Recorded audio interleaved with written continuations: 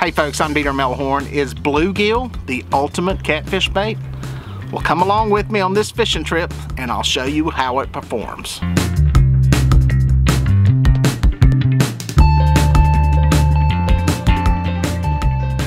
Alright guys, let you know what I'm doing here today. Gonna go out and try to catch some catfish, but first I gotta catch some bait. So I'm rolling back here into a cove. Gonna try to put some monstrous worms to work that my son caught underneath the dog's water bowl outside, and see if I can get some bluegill on the boat. Don't have any boat, ain't been out here in about a week. And so first things first, gotta catch some bait. Alright guys, let's go up here and get this bait out of here. These are some red worms that my son caught. We put them in one of our little red worm containers. Look at the size of them things. Hopefully they're still alive. Uh-oh. They might have got too cold. They're not looking good. Uh-oh. We'll be in trouble. The red worms are doing fine though. That's not good. I might have not should have put them things in the refrigerator. They're kind of, I don't know if they're dead or just, no, they feel fine. These just may not do good in the cold. We'll see what happens when they get warmed up here. They're big and thick. They almost look like night crawlers, but I think they're just big, big worms. We're gonna burn through them. That's for sure. See what happens. Something's gonna eat them, I guarantee it. I don't guarantee too many things, but when it comes to a big old chunky worm and a bluegill, they're usually gonna eat it. Boom, got him. Like I said before, not all banks are created equal.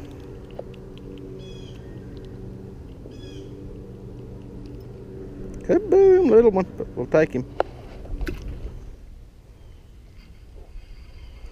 Got one to take it anyway. Little fish.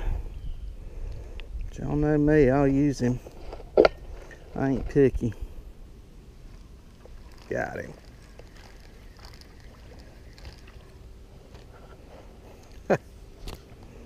Wouldn't you know it? A bass. A fry bass. Got him. Might just have to go to the old pull it away from them technique. He fall down. Another shining example of an excellent catfish bait. Got him. Finally one hit it good. Doing a little battle with the wind here. Better fish too. Better fish, much better fish. Boom, got him. Got him. Get off the stump. Another one. Not a monster, but we'll take it.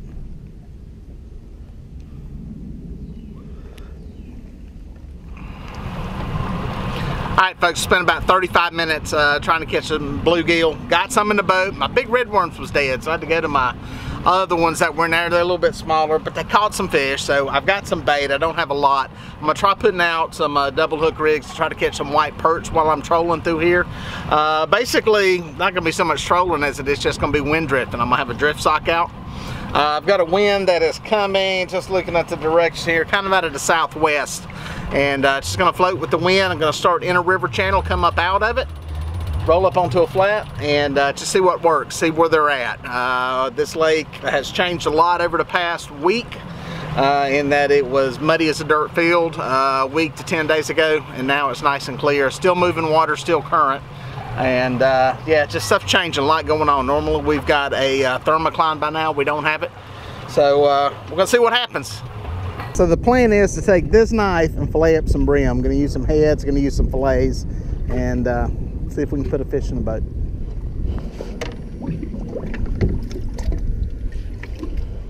And there's our first victim. What I like to do is fillet the sides off. These are small, and that's okay.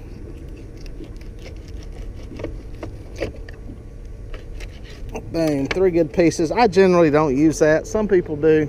I don't. Get me one more victim here. It's another one, good one. A little bigger bait. Man, it's just hard getting big bluegill this year for whatever reason. I'm not sure why. Then what I'll do is, this one's got some fin rod, it looks like. Not good. Then what I'll do, throw that out, I'll cut off a couple of these end pieces. I'll use these little chunklets for my white perch bait. Just a good old standard Santee rig. You've seen me use it and talk about it before. Kind of downsized on hooks a little bit here. Running nothing big, really not running any big baits right now, to be perfectly honest. Those out. Get a good spread.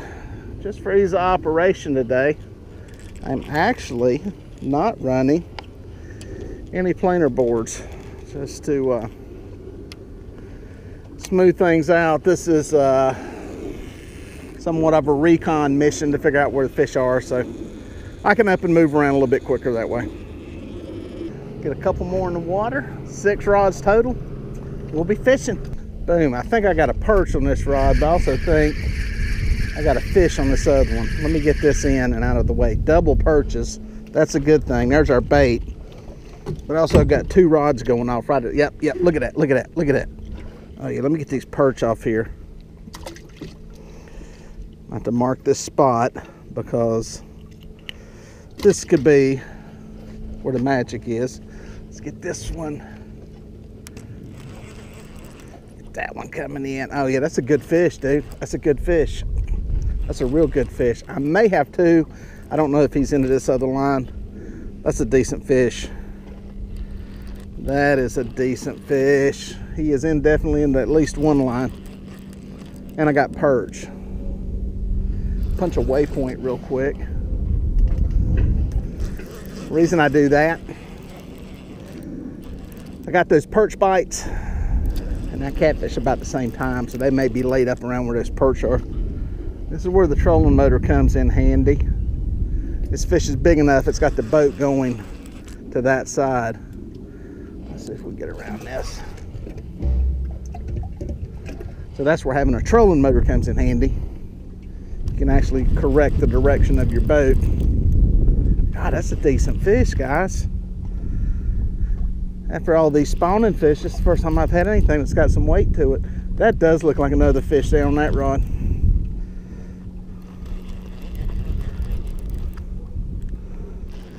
Some people ask about the way I hold a reel. It's just what's comfortable for me. I feel like there's less torque on the thing going back and forth than there is up here.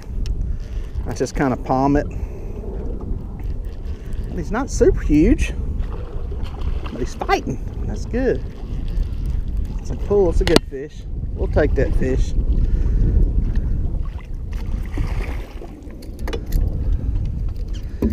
Later. Bam. Wow.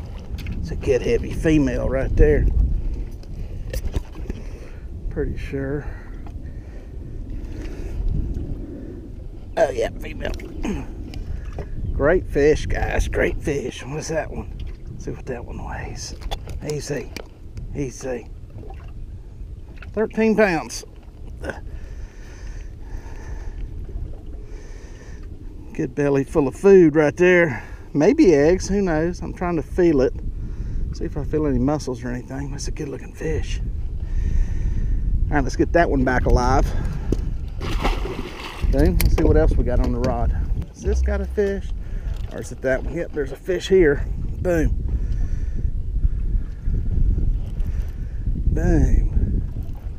I'm not sure if that other rod's got one going. Another nice fish. I'm telling you, you ain't gonna win no tournament with 13-pound fish. But dang, they're fun to catch. Especially on these lighter action rods. I say lighter, they're not light, they're medium action. It's just makes it fun. Makes it fun. I'm probably gonna have to bring my Catch the Fever striper rods out here, the striper stealth rods, because they would be really fun on that weight rod. Matter of fact, that might be the next video. We'll see.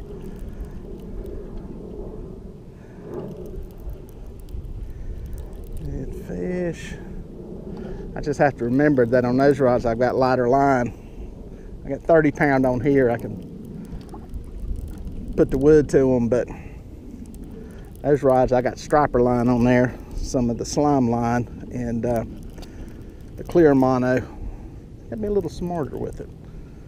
There he is. Another good fish. Oh, he's barely hooked. This one may not make it in the boat.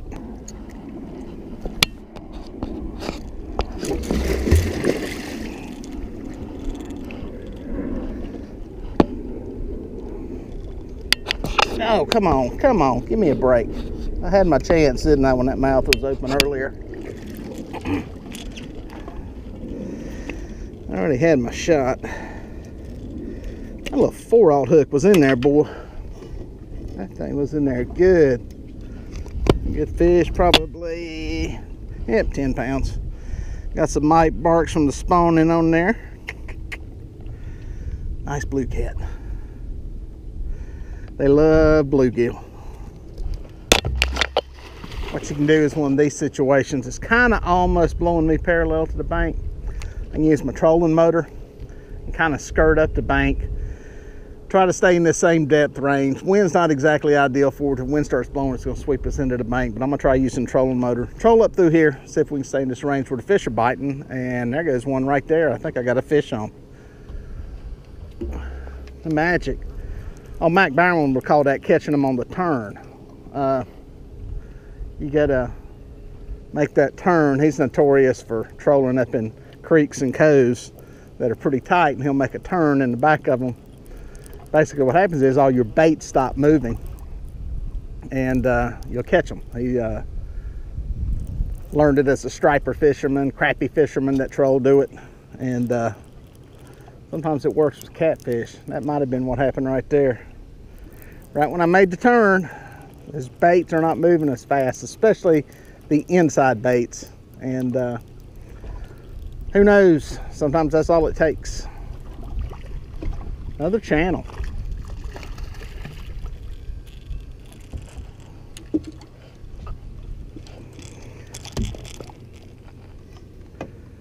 Another one on this Catfish sumo rattle. Nice healthy channel. Good one, get it back alive. That Catfish sumo rattle. How many we caught on that thing today? It's been a bunch of them. Is it the bait, the side of the boat? Who knows? Might be that color. Color the same as that bluegill. Could be, could be, could be. Just released that fish. Worked on getting my turn made a little bit more, and boom, got slammed. Turned around to, I think, hit the clicker, and I heard drag. It's a good fish. It's a good fish. This would not surprise me if I'm into a couple of lines here on this one. And this is right up close to the bank too. I think that's where these fish are right now.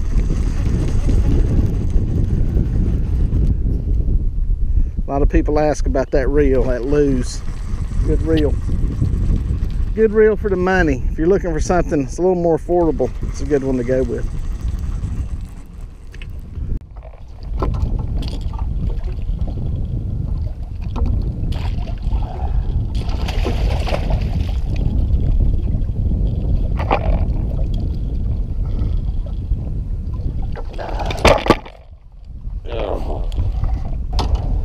Nice healthy female. Got a few pictures of her. Get her back alive. This seemed like a good fish. It was pulling line. Oh yeah, it's a better fish. Much better fish. We'll take that. Again, 120 yards off the bank. It is the pattern that is working today. I'll try to slowly nurse this fish to the outside. I think he's in that line. He's gonna be in at least one line. Punch me in a waypoint. Let's see if we can remedy this.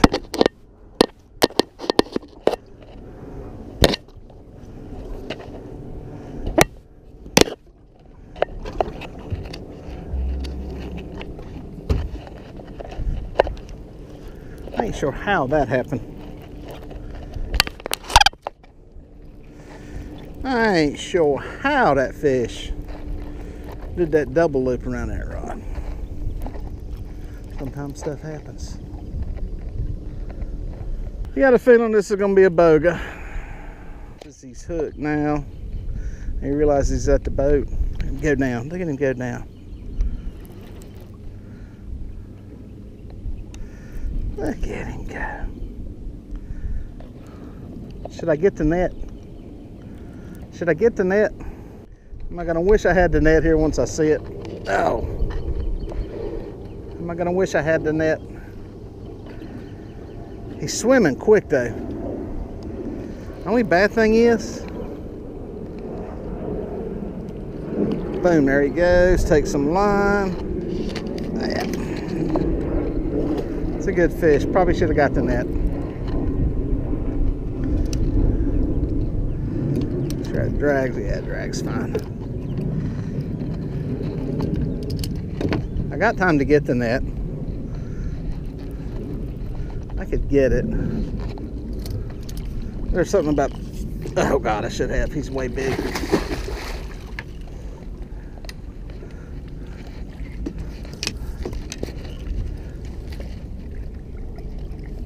Got it.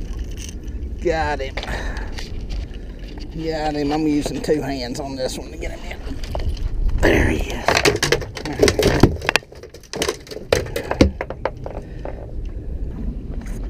That right there is my first 30-pounder in June in a long time. That's a good fish. There he is. Good fish. Now, one thing I can say about bluegill is it does seem that there are certain times of the year when it performs better than others. I think summertime is the time to be using it. The fish are easier to catch. It's when they spawn. They have an extended spawning period, and I think that plays a part in their appeal. They pretty much spawn from May through about July. I think that has to do something with their appeal, and I think the fact that they're up near the bank spawning has to do with the catfish, their feeding patterns and things that are going on, and I think that's one of the reasons it works so good. Well, folks, if you made it this far, thank you for watching. Please consider subscribing, and here are a couple of more videos that I think you're going to like.